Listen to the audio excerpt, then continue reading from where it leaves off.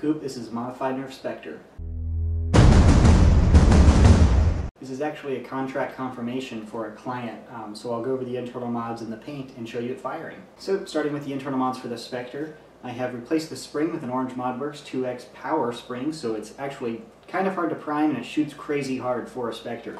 I've also removed the air restrictor and the barrel posts. Other than that, minor modifications such as lubricating the rotation mech and the plunger head again, in the trigger and pretty much everything, just very minor lubrication in order to get everything to function very smoothly. And that's actually all of the internal modifications, of rather minimal internal mods, but there's really not much you can do to a Spectre to make it better because it is rather limited with its plunger tube size. However, this is shooting crazy hard for a Spectre. I have not had the opportunity to range test the blaster, but I'd estimate 40 to 50 feet flat with elite darts, probably further. That's just estimating out of velocity. But I've never seen a Spectre shoot so hard. Granted, I've never replaced the spring on one until now. I've modified some in the past, but never really extensively. This is rather minor modifications, but I'm very happy with how it turned out. Going over the externals, including the paint. This is actually a Lightning Storm stock if you're unfamiliar with it.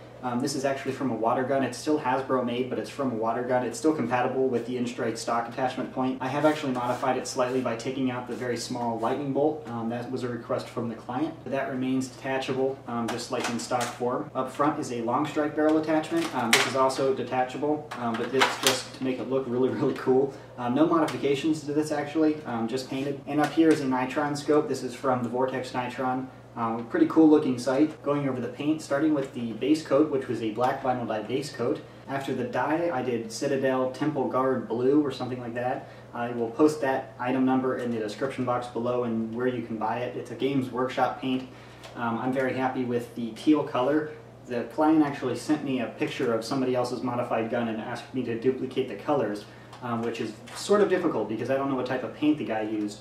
But it's pretty close. It might be a little lighter. But I'm still very happy with how the paint turned out. I think it looks really cool. And the orange accents I've added are Trollslayer Orange. I'm not even kidding. That's a really funny name, and I like it quite a lot. But that's also by Citadel and available on their website. I'm not an affiliate. I'm just trying to help you out if you're trying to find colors you like. Still very happy with how the blaster turned out. Very fun to operate. I haven't used a Spectre in a while, so it's sort of refreshing to mod that. And I very much like this paint scheme. I might actually be borrowing black with teal like this in the future. I liked it that much. So now I'll show you the blaster firing.